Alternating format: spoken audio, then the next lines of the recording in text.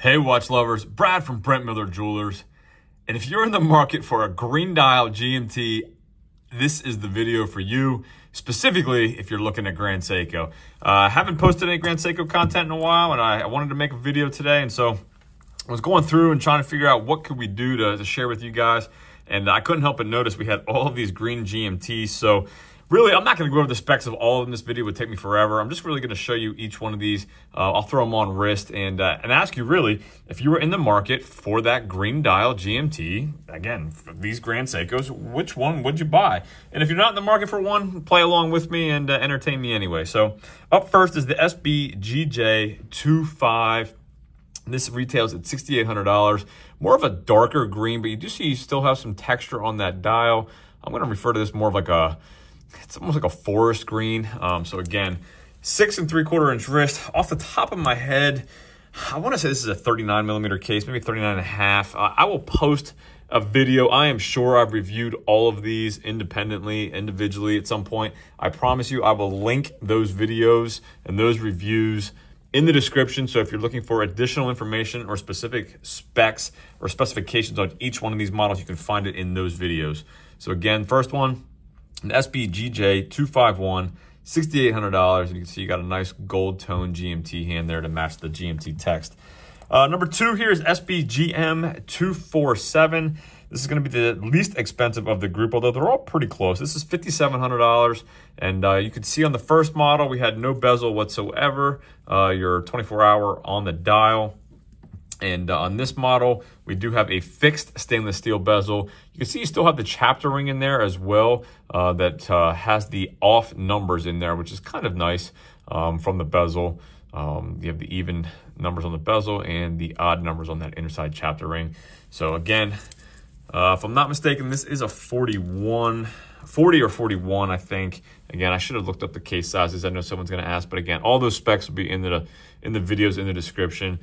And a 6 3/4 inch definitely wears a little bit larger than that 251 I just had on. And I'm going to go, this is more of a military green, a little bit more subdued. So if you like the green but don't quite want, kind of in your face green or a brighter green, this one's probably it. I do love the orange GMT hand on it. Up third is the SBGJ259 Bamboo model. And if you want that bright green, this is definitely the one for you. This is probably aesthetically the green of my choice. I like the vertical pattern on that dial. Again, the bamboo nickname, those dolphin hands, the indices, everything on this. Just, if you're gonna have one green watch, to me, make it green. And this is the one for me personally. Price on this, $6,800, so the same as the 251. And I guess I should mention too the movements here. We have a high beat on the first one. I believe this is the spring, nope, just an automatic on the 247. This 259 is an automatic high beat.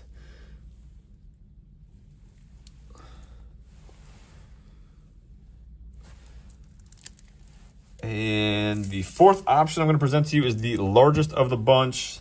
This is the one I just reviewed. We just got in stock not too long ago, the SBGE295. $6,200. Again, a little bit more of a darker green. You're getting a sapphire bezel. The only one of the group having a rotating bezel. So if that's something you're looking for, this would be the one. And I think if I didn't tell you already, $6,200. I think I did mention that. Again, the largest one of the bunch. And the review for it will be linked in that description. I do like the two color there on the bezel, the dark green with the white. I find visually appealing. I like the white GMT hand on it. And this is the spring drive.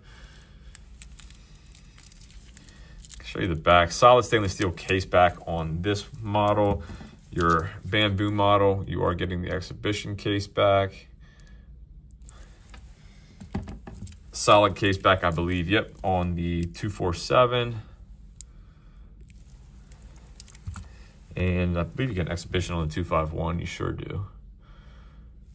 Last, but certainly not least, and sorry I'm trying to go through, I'm keeping this video relatively short, is the SBGE257, all green ceramic bezel, green dial. However, the bezel is fixed. So again, the 295 I just showed you here is the only one that's going to have a rotating bezel. The rest of them fixed on this one, and no bezel on the other two there in the corner. So, but again, green, kind of have sunburst pattern or effect there on that dial. The same thing, even 24-hour on the bezel, and the odd numbers on that chapter ring. The two-tone for night and day in that chapter ring as well.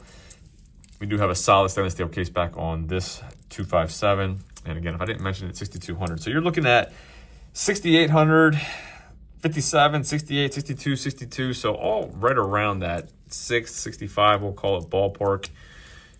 So again, for your money, I'll ask you, which model are you taking home with you? Where are you spending your money? So again, this is a spring drive model. I'll hit the lights real quick. I've rambled on long enough. Gonna get some lume on them, on a few, and not so much on some others. So again, first up here is that 251. Really not looking at any lume on it. Next up's the 247 here, just your cardinal markers in your hour hands. Your bamboo model, don't believe there's anything on that, just that light play with those indices. And then your 295, again, you get the lume on the bezel here. I did not give these any light or UV, just that ring light that I have up here. So your cardinal markers, hands, and the bezel, the markers. And then last but certainly not least is the 257. This was the green ceramic bezel, again, cardinal markers, your GMT hand, and your hand. So as always, greatly appreciate you viewing. Let me know which green Grand Seiko GMT model would you take out of these 5. If there's anything I can do for you, shoot me that email, brad@brentlmiller.com, and we'll see you in the next video.